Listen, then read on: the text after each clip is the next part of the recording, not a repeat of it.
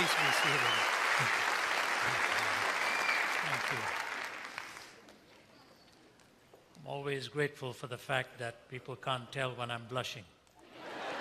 I remember years ago when my kids were young, and by the way, before I do any of that, I should introduce some people that I don't often get the opportunity to have. My daughter is here with me, my oldest daughter, Sarah, who lives here. She lives in these parts. I don't know why she shows up. There's nothing I've said that she hasn't heard before, and probably would say it better than I do. And then I have some very special friends here from the Philippines, right in the front row. We're welcoming them. Nice to have you. And then I want you to welcome a family that I actually met for the first time through some common friends in Thailand. This is the first time they have ever been in a church. And they're here tonight from Thailand, isn't it? They live here. Delighted to have you. So I broke my train of thought, so it wouldn't make any sense now what I was going to say, but let me say it anyway. When our kids were young and we were vacationing in Cape Cod, Massachusetts, and we'd go having fun all day, and by the end of the day, of course, everybody looked red as anything, except our kids. They looked fine. And my son, Nathan, looked at me. He was quite little, and he said, "Thank God for the pigment, eh, Dad?" So it's nice to have the pigment, especially when you're quite embarrassed about it all. Thank you for coming. You know, the story is told of Art Linkletter, who was, let me back up a bit. I don't know if it was Einstein. Some people say it was Einstein. Some people say it was another professor from Harvard who was actually visiting the Princeton campus. And as he was walking, a young man driving a golf cart or something, knowing the renown of Einstein, said, "Would you like me to show you around, sir?" So Einstein got in and he drove around the campus. And at the end of it, he said, "Could you please drop me off where you picked me up?" So the man brought Einstein back, and Einstein said, "Before I get off, I have a question. When you picked me up, was I coming from that side going here, or was I coming from this side going there?" And the student said, "As far as I know, you were coming from that side going this way." Einstein said, "Good, that means I've already had my lunch." Or Art Linkletter, visiting a convalescent home, was walking around, and a lady just waved at him, and he said, "Do you know who I am?" She said, "No, but if you go to the front desk, they'll be happy to tell you." I'm beginning to feel that way these days. I'm not sure where I am. I think I know my name. I don't know whether I've had lunch or dinner or what. The time zones that we hit when I woke up this morning, I looked at my watch. Unfortunately, I have 2 time zones in my watch. And the smaller one tells me my home time, and the bigger dial tells me where I am. So I figured out I was in the Pacific time zone. Took me a moment or two to get recalibrated. Tomorrow, my colleague Matt and I head off to Minneapolis. Pray for us. 16 degrees as we go there for the next 2 days. And then 3 days later, the Lord's going to bless us and take us to the Grand Cayman Islands. So we'll go from the ridiculous to the sublime and have some meetings there. I want to thank you all for having me. We had a great forum last night at Biola, along with Dennis Prager. We had a great dialogue. We're doing 2 more this year, one in Washington and one in Arizona. The theme that I want to talk to you about tonight, being a church, and you know, in my kind of work, we are most often standing in front of hostile audiences. I would never have guessed we were in an Ivy League school 2 weeks ago.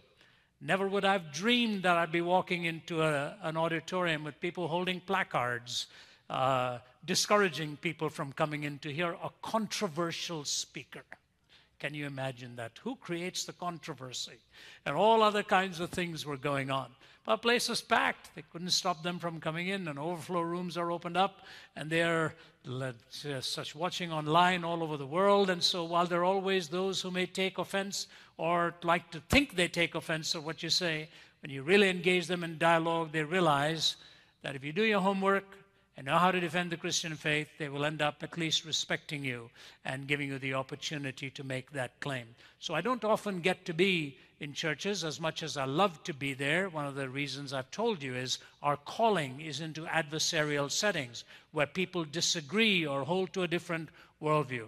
But it's wonderful. I just have to rework my thinking every time I get back into the church. My wife, actually, what she does, she'll always book me in a church after a particularly tense engagement because she knows I need it, at least, so that people will applaud before I begin. And otherwise, they have to wait till the end time and wondering whether they should after it's over. I want to talk to you on the subject that's sort of grandly titled Interpreting Failures and Conserving Victories. How do you interpret the failures that you face in life? And all of us do. My brother in Canada, he's a medical doctor. He's a pain management specialist. And one day I said to him, all of life is pain management. How you deal with pain, how you deal with struggles, how you deal with losses, how you deal with disappointments, how you deal with your own failures and your shortcomings. In fact, I've just finished the latest book along with my colleague from Oxford, Vince Vitale. It's called If God, Why Suffering? So we go through a lot of those. But then at the same time, when we enjoy successes, when we seem to think we've reached the mountaintop with a grand moment of success or blessing or whatever, how do we put this all into context? One of the most profound chapters in the Bible is in Deuteronomy chapter 8. I'd like to read for you from this chapter, and if you don't have your Bibles, I'll read it for you from the New International Version. The book of Deuteronomy is referred to by commentators, by biblical commentators, as the most favored book of Jesus because he quoted so often from the book of Deuteronomy. Deuteronomos, literally meaning the reiteration of the law, as the law was given to them again. If the proliferation of usage is an indication of favored status, then chapter 8 must have been one of his most favored chapters of all, because in his temptation or testing in the wilderness, all of his responses come from this chapter. That tells me how defining this chapter was for the people of Israel and for your walk and my walk with God. If our Lord Jesus in the wilderness is being tested by the enemy of our souls, and all of his responses come from this particular chapter, this had to be very germane in the biblical passage. Chapter 8, verse 1. Be careful to follow every command I'm giving you today, so that you may live and increase and may enter and possess the land that the Lord has promised on oath to your forefathers. Remember how the Lord your God led you all the way in the desert these 40 years. Why? To humble you and to test you in order to know that what was in your heart, whether or not you would keep his commandments. He humbled you, causing to hunger, and then feeding you with manna, which neither knew you nor your fathers had known. Why? To teach you that man does not live on bread alone, but on every word that comes from the mouth of the Lord. Your clothes did not wear out, and your feet did not swell during these 40 years. Know then in your heart that as a man disciplines his son, so the Lord your God disciplines you. And he goes on to, later on when he says in verse, the latter part of verses 6 and so on, he says, observe the commandments of your Lord, walking in his ways and revering him. The Lord your God is bringing you into a good land, a land with streams and pools of water, with springs flowing in the valleys and hills, a land with wheat and barley, vines and fig trees, pomegranates, olive oil and honey, a land where bread will not be scarce and you will lack nothing, a land where the rocks are iron and you can dig copper out of the hills. When you have eaten and you are satisfied, praise the Lord your God for the good land he has given you. Be careful that you do not forget the Lord your God, failing to observe his commandments, his laws and decrees that I'm giving you this day. Father, I pray you will bless, minister, inspire, and help us to learn what it is you're trying to say, so that we too may be wise in this day as we live and know how to go through the pain and suffering we sometimes have to go through, and how to celebrate the triumphs which also so punctuate our lives. In Jesus' name, amen.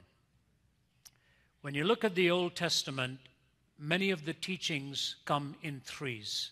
It is this, for example, their salvation was accomplished at the Exodus.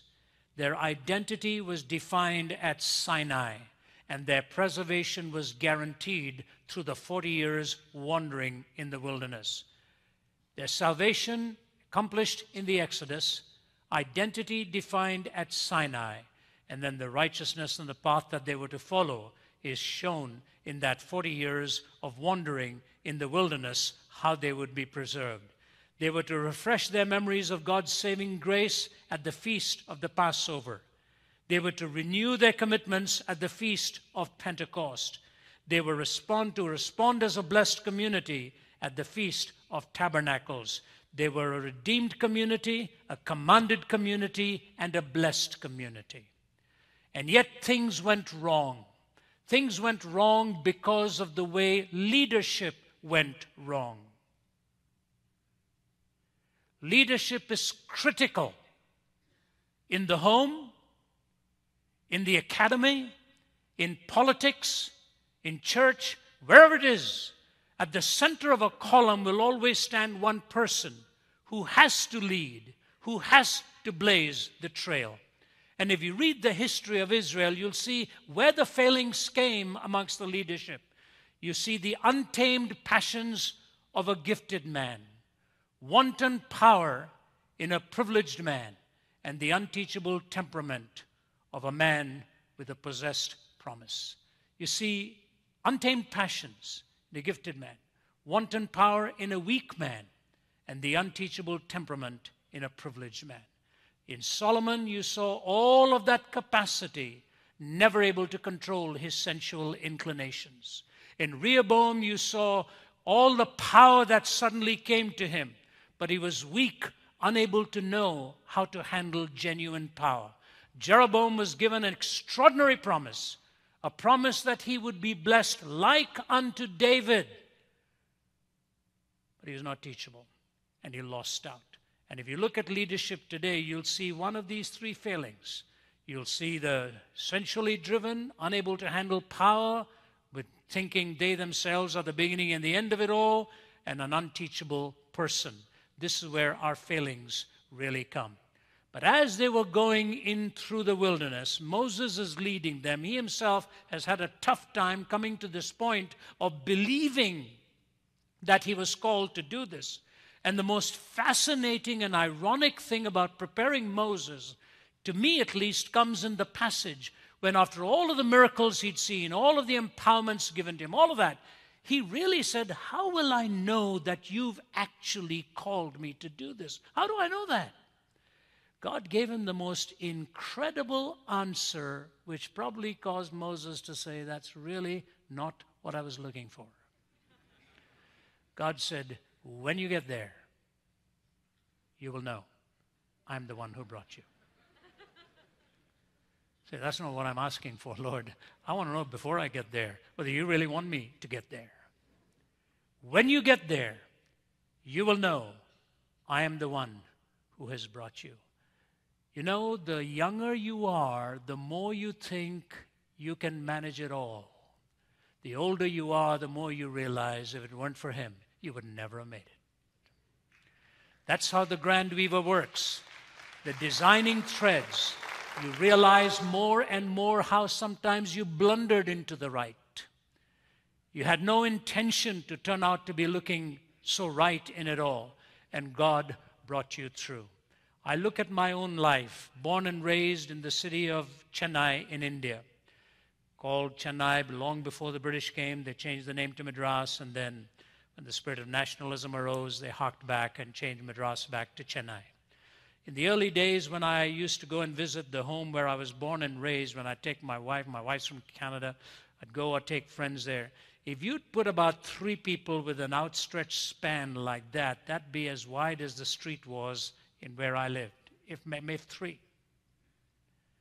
And in that one tiny little room where 7 of us would be raised, and it's okay, nothing to complain about. I'm just telling you, the Grand Weaver had a different story in mind for the years to come, for all that he was preparing one individual for, another individual for.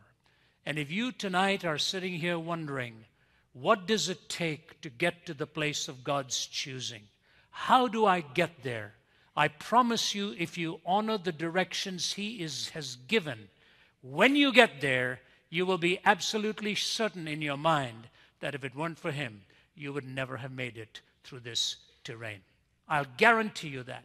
And so what is it that God tells them He wants of them? You see, He was going to take them across this little over 100+ miles. It should not have taken them more than 6 weeks to cross, maximum 40 years. You know, the old story is told of the Texan rancher who was talking to a Punjabi Indian in Punjab, and he said to him, "Mr. Singh, how big is your farm?" And the Punjabi farmer says, "You know, if you stand here and look straight ahead, you see that lamppost? That's how long it is and that's how wide it is." And the Texan said, "Do you know how big my ranch is back home? If I got into the car at 6 o'clock in the morning and drove and drove and drove, several hours later, I still wouldn't have reached the end of my ranch." The Punjabi says, "I know exactly what you mean. I used to have a car just like that."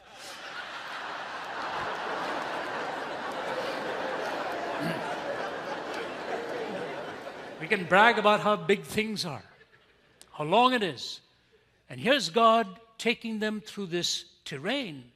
Imagine in that rugged terrain with such a vast number, how annoying it must have become after some time to put up with all of the grumbling and all of the complaining.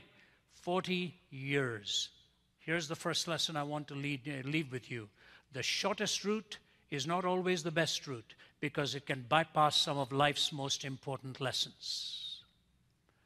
The shortest route is not always the best route because oftentimes it can bypass life's most important lessons. And he says, "I took you through all of this wandering." Why? So that you would get to know what was in your heart. One of God's great designs in your life and mine is for us to look at our own hearts and understand who we really are on the inside.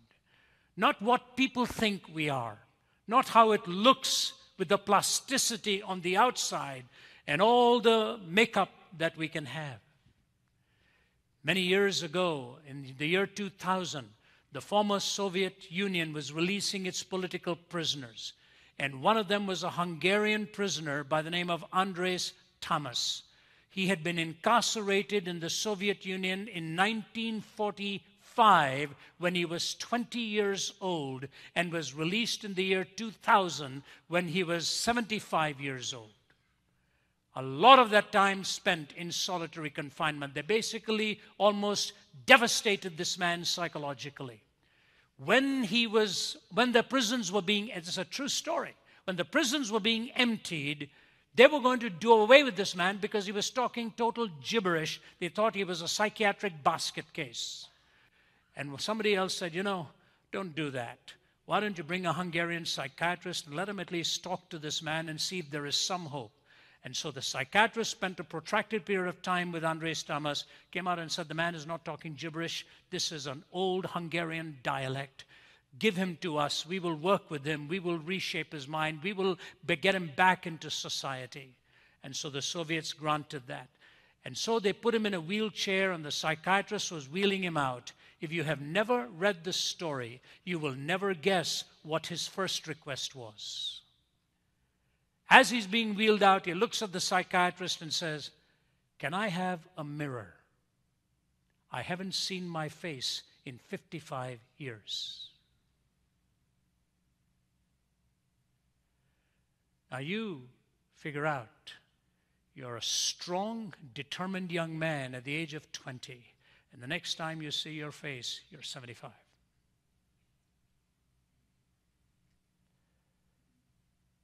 Politics, ideologies, does these things to people. And he could only last a glimpse for no more than a second or two. When he held up that mirror, he burst into uncontrollable sobs and put the mirror face down. He couldn't, for the life of him, believe that this was the same man they'd picked up when he was 20. We get up every morning, put on our innocent forms of disfigurement, look at the mirror, we like what we see, and then we go out. Let me ask you this. Is there a mirror for the soul? Is there a reflection God intends for you and me so that we know what we are intended to look like? It was George MacDonald from whom C.S. Lewis borrowed this statement, "You do not have a soul. You are a soul. You have a body." You do not have a soul. You are a soul. You have a body. Is there a mirror for the soul? Here's the first lesson. I took you through that wilderness for all these years so that you could see in the humility of your own heart what you really are like. Humility. You know, God alone knows how to humble us without humiliating us and to exalt us without flattering us. God alone knows how to humble us without humiliating us and how to exalt us without flattering us. So said the famed Australian and New Zealand writer E.M. Blakelock many, many decades ago. It's a statement I remember reading in one of his tiny little books and writing it down. And here's the first lesson. God intends you and me to have a humble heart and a humble spirit. Do away with pride. Do away with arrogance. The difference between David and Saul was that David was a man of a humble heart. Saul was an arrogant man who always wanted to look good and powerful in front of the people. Humility. There are two ways to learn humility. Number one is this, to focus on the person of Jesus Christ.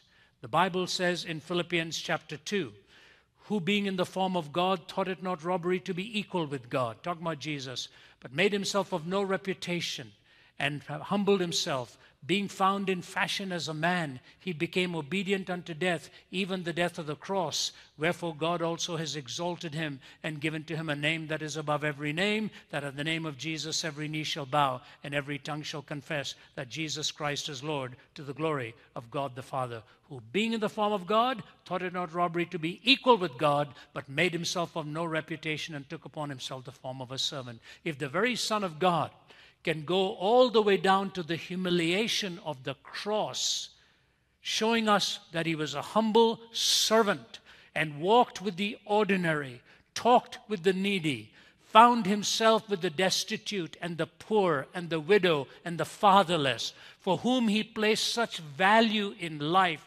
So often he found himself with the common person, and the Bible says the common person heard him gladly. It was the power brokers that were really fighting him. Humility. You learn this emulating capacity by observing our very Lord and how he lived, how he walked, how he died. God also finally exalted him, gave him a name above every name. That's the best way. It's a tough way. I've seen people like that in my walk. I've seen the humble of heart, and every time I've been with people like that, I have walked away just overwhelmed by it all. Just this week, I think, if it was not here, we came here from Indianapolis, I think it would have been somewhere there. Somebody was talking to me about a man that I knew in Calcutta. His name was Mark Buntain. I have some special friends and colleagues from India here tonight as well. They all know who Mark Buntain was. He was known as Saint Mark of Calcutta.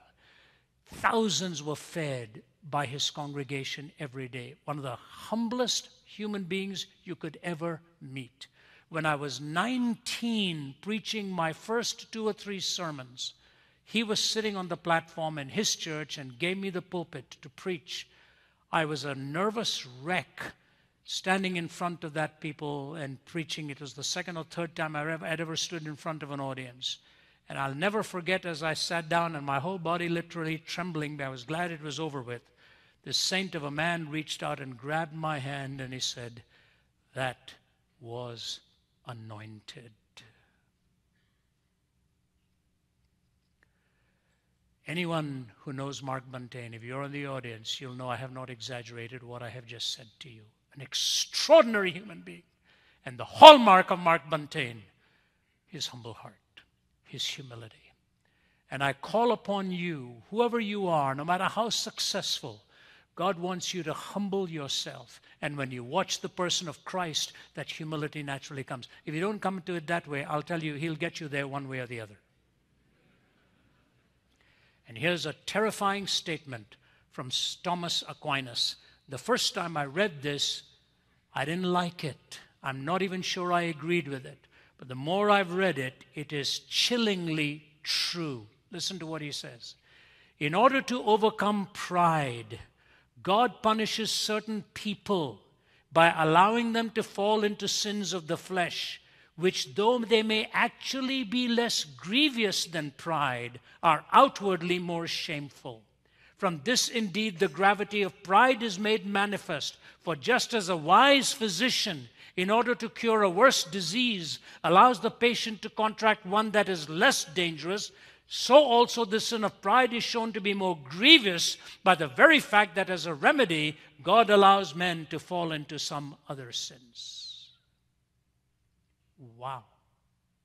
Do you know what Aquinas is saying? If you don't deal with pride, he'll know how to bring you to that point of dealing with it. That which in culture may be atrocious, though in the eyes of God is actually less grievous than the sin of pride itself. He'll bring you to recognize the grievousness of pride by allowing you to fall into something lesser, where culturally you'll be seen for what your heart and my heart really is. You see this happen time and time again. I think that's why Billy Graham prays a prayer every morning. I heard him say this. Every morning I pray, Lord, please today let me not do that which has taken you, do that which will destroy, that which has taken decades to build. Let me not do today to destroy that which has taken decades to build. Humility of heart and the humbleness of heart. One of my great heroes as a young theological student was John Wesley. I don't know how many of you have read John Wesley's life. He was not a gigantic personality. He's fully stretched. He was 5'4". So not exactly a towering presence to walk up in front of an audience. Wesley traveled 250,000 miles by horseback preaching. He preached 40,000 sermons in his life. Compute that. When the famous Oswald J. Smith in Canada was celebrating his 80th year, Billy Graham came to Toronto to preach and talked about the fact that O.J. Smith had preached 12,000 sermons in his life. That's 12,000 in the day of television and radio. John Wesley, 40,000 in the day of horseback, the original version of the Sermon on the Mount. Mount his horse, go and speak. Mount his horse, go and speak. 40,000 sermons, 250,000 miles, worked with 15 different languages, wrote 600 pieces of literature, some of them massive journals. At the age of 83, he was angry with his doctor because his doctor didn't let him preach more than 14 times a week. At the age of 86, in his journal, he writes, laziness is slowly creeping in. There's an increasing tendency to stay in bed after 5:30 in the morning. Now, I've consoled myself by saying he probably went to sleep at 4 in the afternoon. I don't know what time he went to bed. He was one of 19 children raised by Susanna Wesley. Susanna herself was one of 29. I don't know. I wouldn't want that. I wouldn't want to buy their shoes. 19, 29. One day, Susanna looked at John and said this to him. When he said, Mother, how do you define sin? She said, Son, whatever weakens your reasoning, impairs the tenderness of your conscience, obscures your sense of God, or takes away your relish for spiritual things. In short, if anything increases the authority and the power of the flesh over the spirit, that to you, John Wesley, becomes sin, however good it is in itself. So he covers the two great continents, brings in this great evangelical awakening. You go to his home in London. There's a monument at the back there, a tribute to him. And these words, "Reader, if you feel constrained to praise the instrument, stop and give God the glory."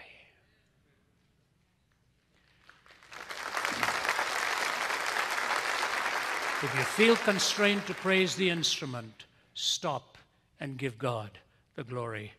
We have nothing extraordinary over anybody else just because you stand in front of an audience and proclaim it. We ultimately preach our last sermon and are called to give an accountability before God. Charles Wesley said, God buries his workmen, but his work will go on. Humility. Number 2, spirituality. He said, I took you through these 40 years so that you will learn that man shall not live by bread alone, but by every word that proceeds from the mouth of God. Isn't it interesting? Here in America, the more bread we have now got, the less time we have for God. In places where they are so impoverished, people are still crying out to God in the hope of getting in communion with Him. We have so much here, we have forgotten how to even say thank you before we bow down and enjoy a meal. Spirituality. God desires from you and me that we understand this body will one day be shed and cast away. What really matters is that spirit that God has given to you, that inner reality, that inner you, how much it'll ultimately count for ultimate things. I was reading recently again the story and the life of Elvis Presley. Because I remember as a young teenager growing up in Delhi, Elvis was the big thing. Everybody combed their hair like him. I tried. Today there's no point. Just leave it and let it flop. Just give them individual names and move on. We all wanted to look like Elvis, walk like Elvis, rock like Elvis, sing like Elvis. Elvis was it, smile like Elvis. Every kid wanted that. The theaters were jammed to see this man's life. Read about his last 2 years. 19,000 doses of narcotics. The coroner said his body, when it was opened up, he was a pharmaceutical freak. Every morning they would swab his nostrils with cocaine just to get him breathing normally again. I know his half-brother, Rick Stanley, who lives in Georgia.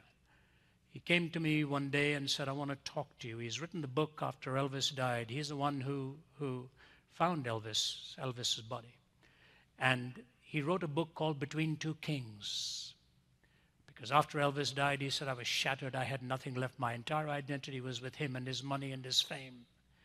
And when I lost everything, I had to come to the only king that really mattered, come to Christ. But I looked at Rick and I said, Rick, you know what boggles my mind? How was a man like this so driven to drugs and ruined his life? How did he get to that point of drugs destroying him? He said, Ravi, I think this is where we've got it a bit wrong. I said, what do you mean? He said, drugs didn't destroy Elvis. Fame destroyed him. And when he started to lose his fame, drugs was his only escape and his recourse. It is not all accidental that many of our icons in the movie world turn to drugs, turn to something else, because they found out that being famous amounts ultimately to a hill of beans as somebody else shoves you aside and they reach the top of the ladder and you are on your way down. What really matters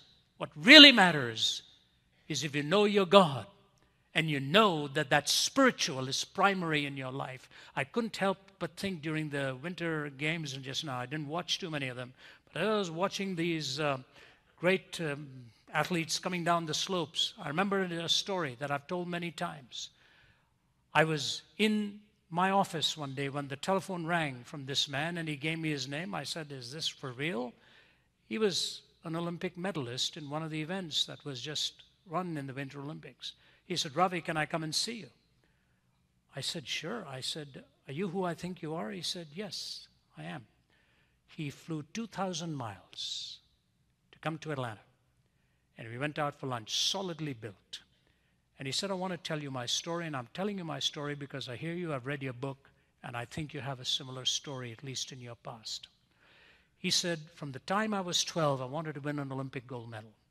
He said, "And I trained and I trained and I trained. I would look at the world champion, cut stride by stride, try to figure out where I was losing the precious fractions of seconds and so on. But my father never encouraged me, never had any relationship with him. He told me I was going to be a loser and that I was never going to win." He said, "Finally I got selected for the Olympics. I go in for the Olympics in Japan, and I'm breaking all kinds of records, and all of a sudden I'm in the last run, and now it's for the gold." He said, "I couldn't believe what plateau I had reached. I was about to go down the hill for gold. My dream was about to come true. Everything I'd longed for from the age of 12. And the nation is watching with bated breath as their fair-haired boy was going to do it." He said, "Something went wrong at a fraction of a second as that gun was sounded." He said, "I lost my concentration when the question came into my mind, is my daddy watching? I wonder if my father is watching." He said, "I lost the stride. I got the bronze." I said, "Getting a bronze is not exactly that bad, is it?" He said, "No, but that's not what this is about." He said, "I'd give that bronze up if I could have a relationship with my father." Big, solid guy. He knew I would connect with him. That's why he came. You see, deep within that soul of yours and mine is a longing to be connected with our Heavenly Father, the one who created us and shaped us in His own image. With all of your material pursuits, with all of the materiality that we chase around, do you realize that man shall not live by bread alone, but by every word that proceeds from the mouth of God, the very word of God? Where is the word of God in your life? Are you reading it? Are you meditating on it? Are you imbibing it? Are you drawing it into your very being?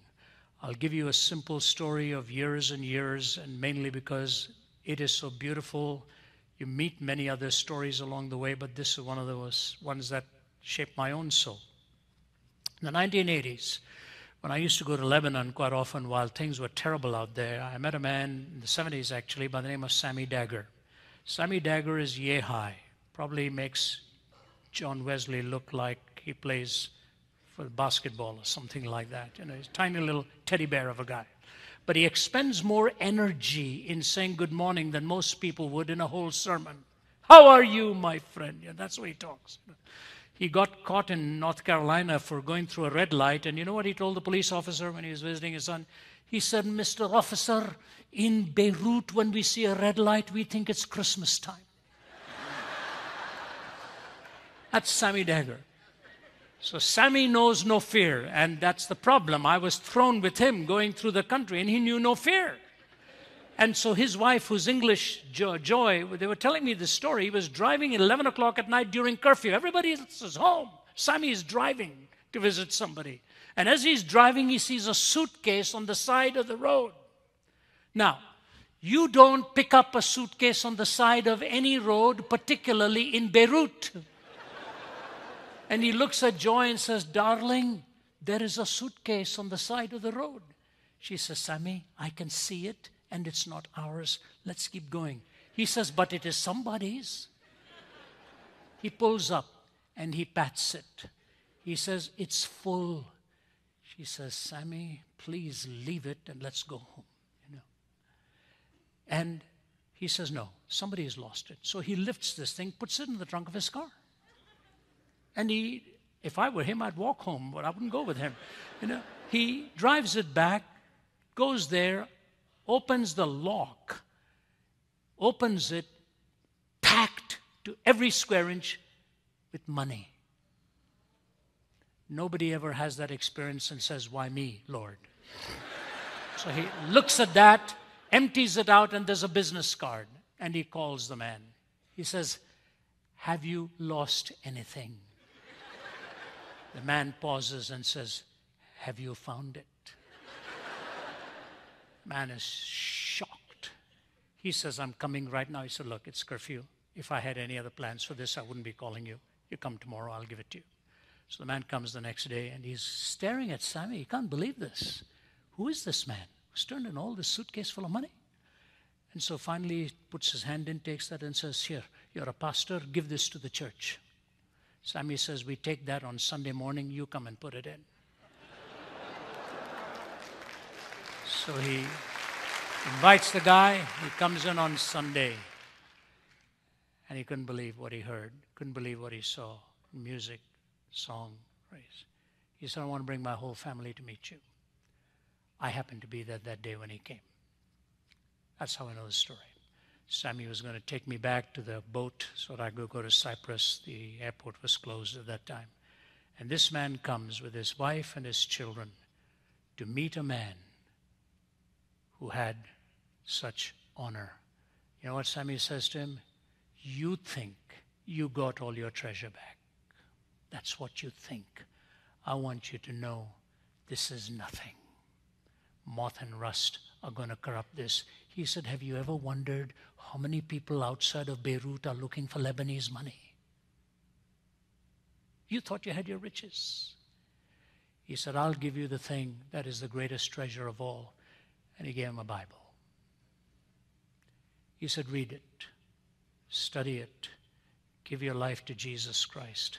This is his word. This is the word of God." The guy sitting there with tears running down his face as I'm being told in interpretation what is being said. He takes the Bible, kisses it, won't take it away from his lips because he's just met a man who lived it out and demonstrated that's where the treasure really lies. You do not live by bread alone, but by every word that proceeds from the mouth of God. Humility, spirituality, and finally, faith. How you trust in God ultimately with all that is within you. Faith is not credulity. Faith is not credulity. You know, naturalists love to make fun of those of us who believe in God as if we are believing in tooth fairies. We believe in something intangible and non-demonstrable and on and on and on. Let me tell you something about what some of them actually believe. Sir Frederick Hoyle, one of the great Cambridge astronomer. I remember during my days at Cambridge, they're seeing his name writ large. Great Cambridge astronomer, highly revered. He and Chandra Vikramasinghe, who is professor also of astronomy at Cardiff, were colleagues in their research. And Chandra Vikramasinghe came out with the statistic that the human body in its enzymatic makeup is so complex. The enzymes are so complex, and he goes into a description why, with the number of them and the chemical interaction between them, big words and big time-laden equations and all of that. And he said it is so complex based on the number of hormones involved and all of this kind of stuff. He comes up with the fact that in order for all of this to come together, for us to have this human DNA of ours, he said the possibility of that is 1 in 10 to the 40,000th power. Mathematically almost impossible. In the words of Frederick Hoyle, it would be like saying that a jumbo jet came about because a tornado went through a junkyard. That's his words. 1 in 10 to the 40,000th power. So he says, how did this all come about? You know what Hoyle concluded? I don't know if you heard this. I footnoted it in one of my books. He believed in the panspermian theory, that he colluded with, he agreed with Vikramasinghe, who postulated it, that spores from another planet seeded the earth.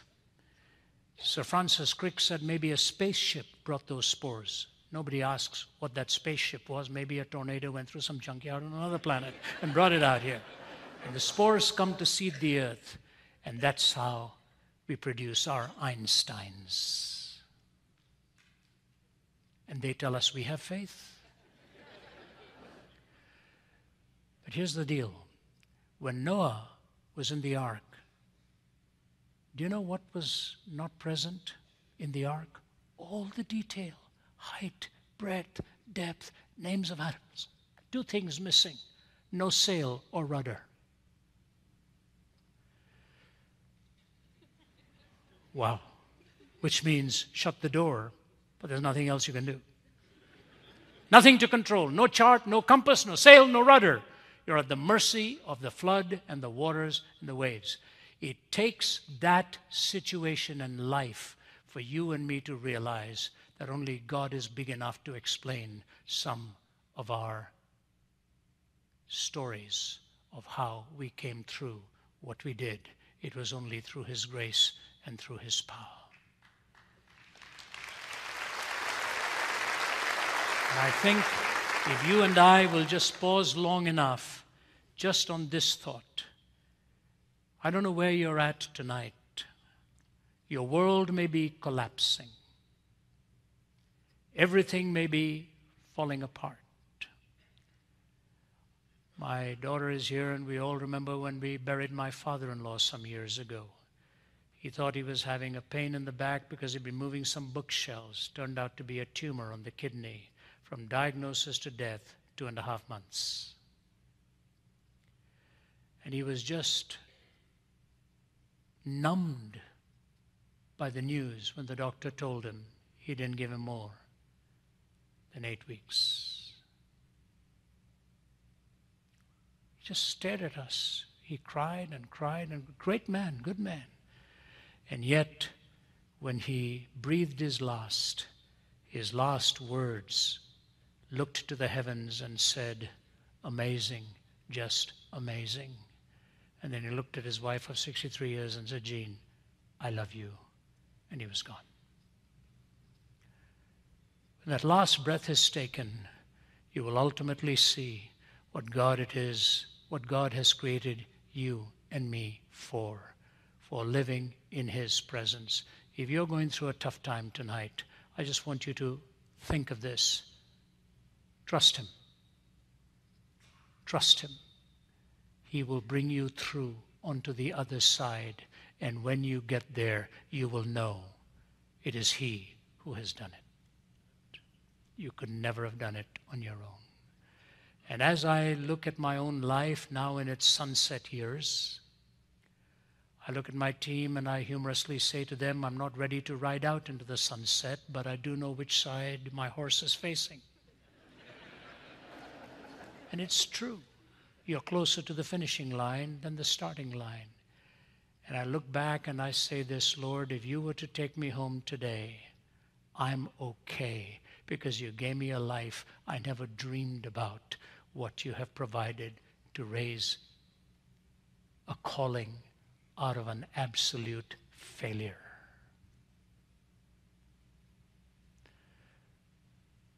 God does His miracles best and greatest in people who will least take credit for what it is that is done. My brother, when you gave the introduction tonight, I'm so glad you made it brief.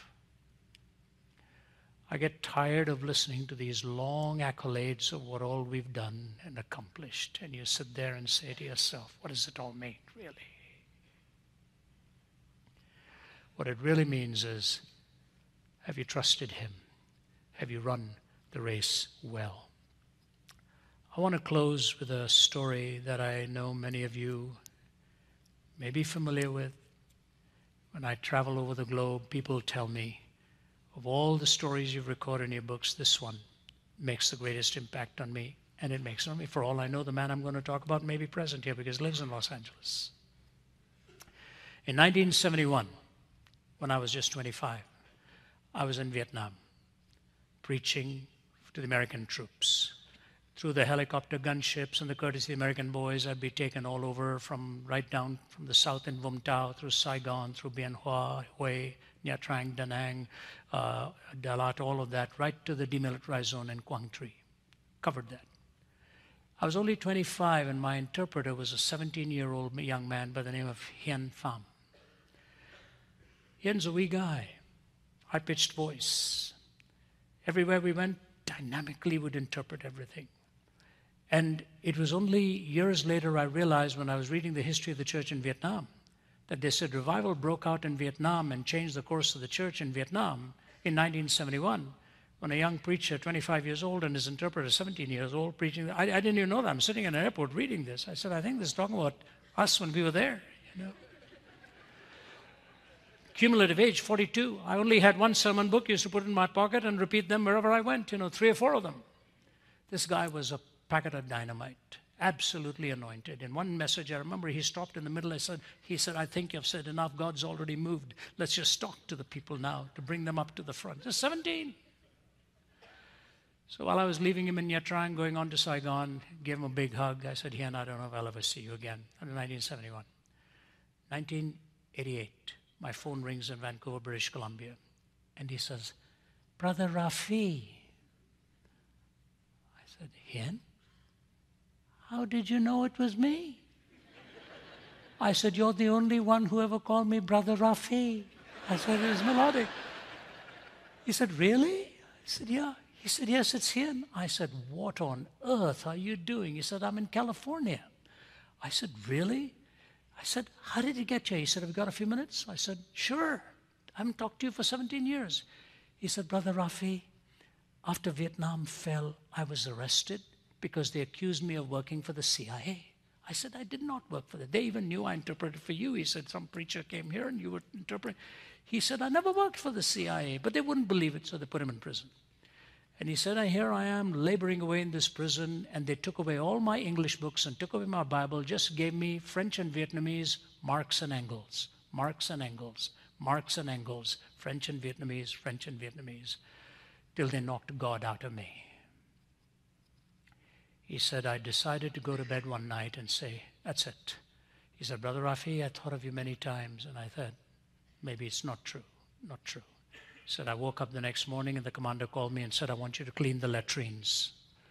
So he said, Brother Rafi, in that camp, the latrines, he said, they were the dirtiest and the filthiest place you'd ever want to be. I used to take a piece of cloth and tie it around my nose, cleaning it off the floors, cleaning all the excrement and all the fluids and all of that on the floor. He said, horrible stuff.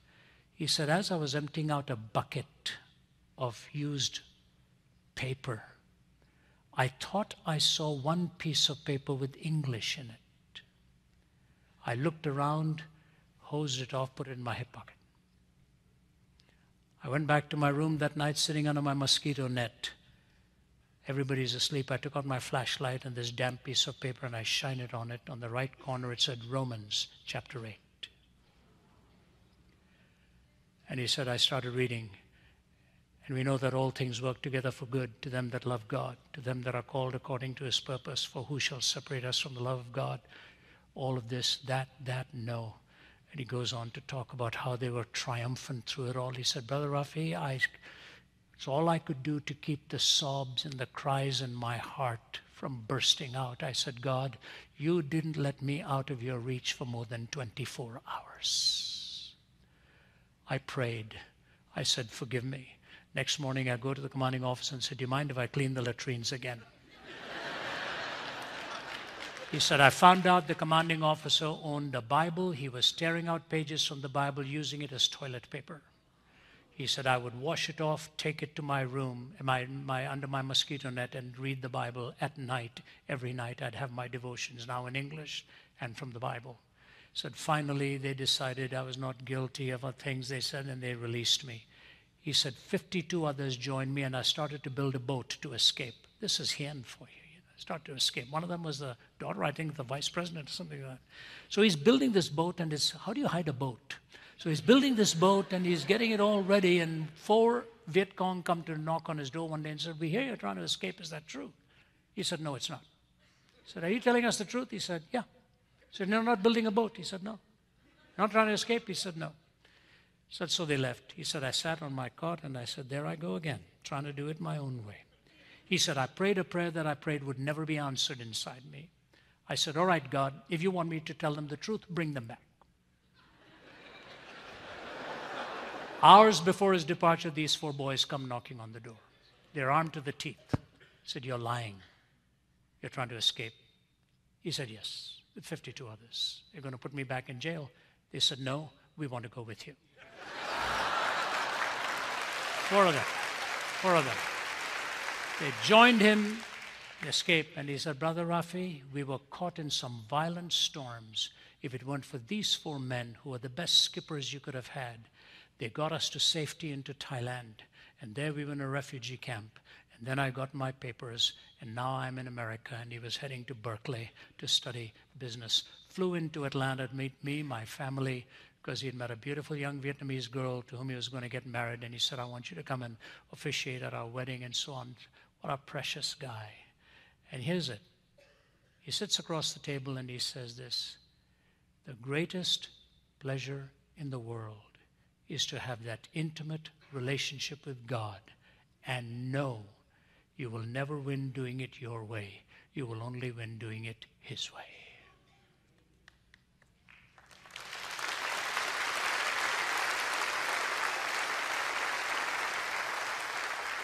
Humility, spirituality, and faith. My message to you is over.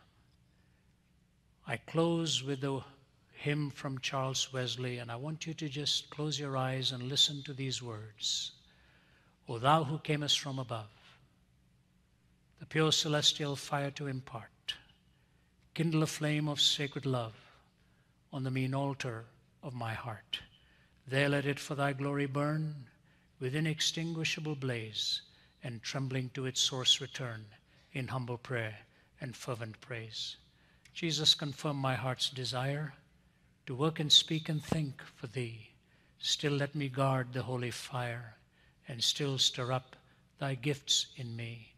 Ready for all thy perfect will, my acts of faith and love repeat, till death thy endless mercy seal, and make my sacrifice complete."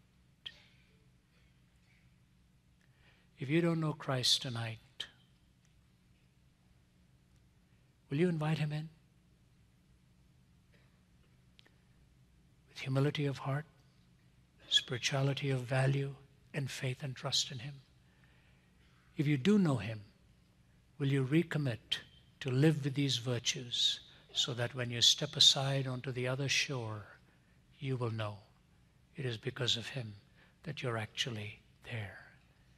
Deuteronomy 8, to remember, I took you through the wilderness so that you'd see what was in your heart, so that you'll know man shall not live by bread alone, and you'll know in the 40 days of wandering I preserved you and kept you. Humility, spirituality, faith. If you don't know Him, give your life to Him tonight. If you do know Him, commit to live for these precious truths.